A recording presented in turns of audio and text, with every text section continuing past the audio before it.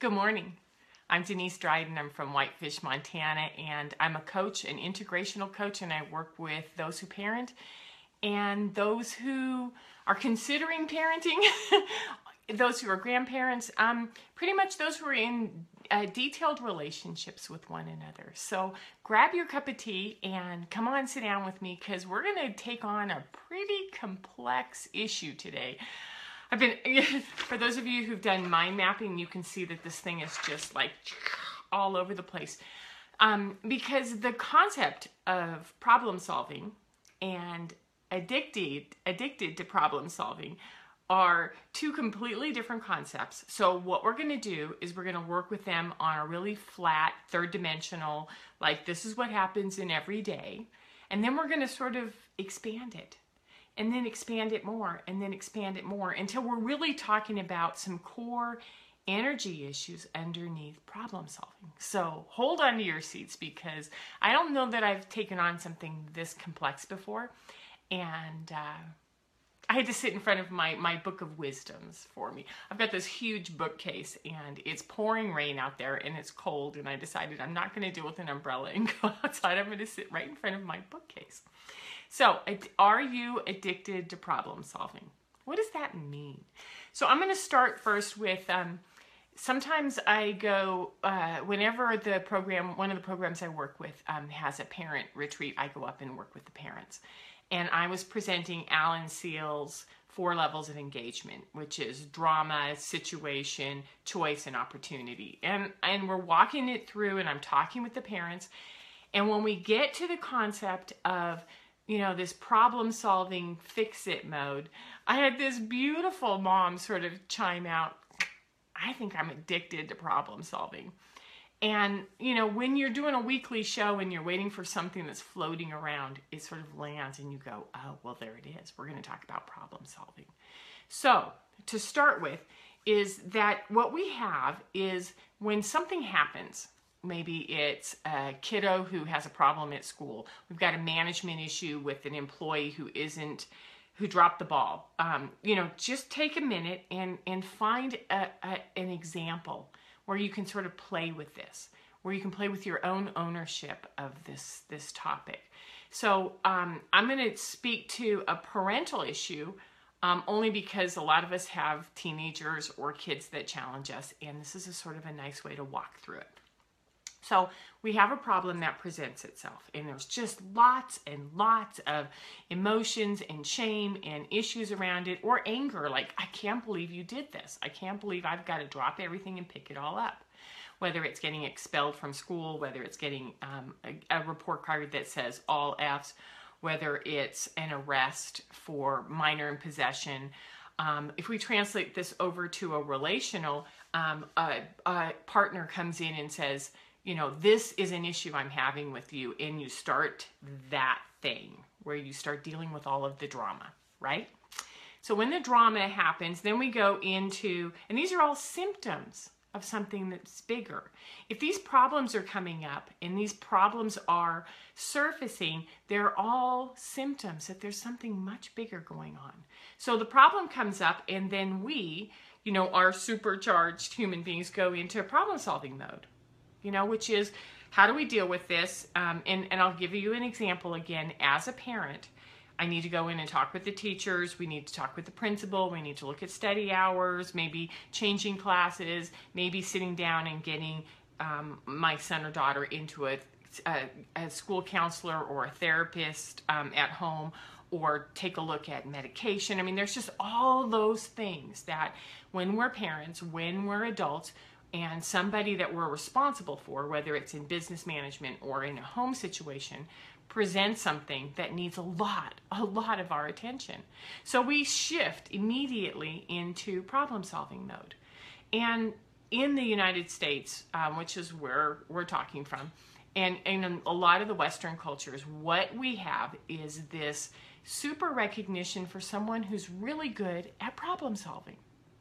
Really, really good. Like, this guy can address the issue, come up with a solution, and fix it for us. And they make the big bucks. They make the big bonuses. They get a lot of kudos. They get a lot of attention. And even, you know, in my history, being a mom with 3 kids and sort of stepping in when something needed some attention, whether it was a fundraiser, whether it was a child that was struggling, whether it was a school that needed some energy to grow, you know, I got a lot of kudos for being this super problem solver. And what I wanted to do was sort of take you through the problem solving. You address it, everything quiets down, and you sit back and you go, I'm very good at what I do, and the problem is solved. Until that symptom starts to bubble up again. And when it starts to bubble up again, you're like, yep, here we go again. Roll our sleeves up, and we're going to go back into problem solving mode. So when this happens, it's a management phase. It's symptom based, and there's no real learning that happens. And what I wanted to do was say we know that a problem comes up, and we shift into problem solving mode. But here's the dilemma: is that when we go into problem solving mode, we're addressing how much attention we get from others, how good we feel, how that fight or flight adrenaline kind of kicks in, and we start becoming the uber super parent who can get a lot of things done at once. And I'm wondering if that isn't a little bit of an addiction model. And so I'm going to use a description for addiction that's different than it's similar but different than what most people talk about in the form of addiction, which is, if this is good, then more is better. And take that and apply it to anything that you know. If I get a lot of kudos for being a problem solver, bring on the problems and let me roll my sleeves up and show you what I can do. So we get kudos. We've already talked about that. But we also start to feed this side of us that needs that attention. And so the question is we limit ourselves. Why do we limit ourselves and stay right there on that edge of problem, solution, problem, solution, problem, solution? And what happens to our children? So in this same, parent coaching scenario, what happens when we have kiddos that base all of their reaction and response to how we solve it as a parent? What happens when we go into problem solving mode and they get all the attention, right? And so attention is good, attention feels good, whether it's good or bad attention, right? So when we're angry and when we're trying to figure out grades and we're trying to figure out what to do and what the issue is, the biggest concern is that we teach our children to rely on us to solve their problems. They create chaos, we step in, and they get a lot of attention. And remember, attention's good or bad. So now we're going into the scenario to look for kudos, and our kid is going in looking for love. So we're stuck with this repetitive pattern within a household, within work, is what happens when an employee gets a lot of attention, good or bad, and we get a lot of kudos, super bonus time, when we can solve a problem. So the issue is that we have dependency on problem solving. So that line that we have to step over is, if I know that this is a repetitive cycle and I go around on this merry-go-round every day, all day long, with each child, with each employee, with each situation, how do I step off? How do I recognize that I want to kind of calm my adrenals down? I need to do something different. I need to teach my child how to manage themselves. I need to teach my employees how to manage themselves. So per the 4 levels of engagement with Alan Seale, what we do is we sort of step back and we say, I don't want to keep creating this same scenario over and over again. So I'm going to imagine a role that I can take on that makes it much easier for me to deal with this. And so it's sort of like Alan's 4 levels of engagement and love and logic paired together in parenting, which is, how do I let them sit in it and figure out what they need to do? Become maybe the counselor, the coach. For me, I go into wise woman. The wise woman says, this is a repetitive problem, and if I don't help my child understand that they're in a cycle to get attention, then my role as a parent is failing.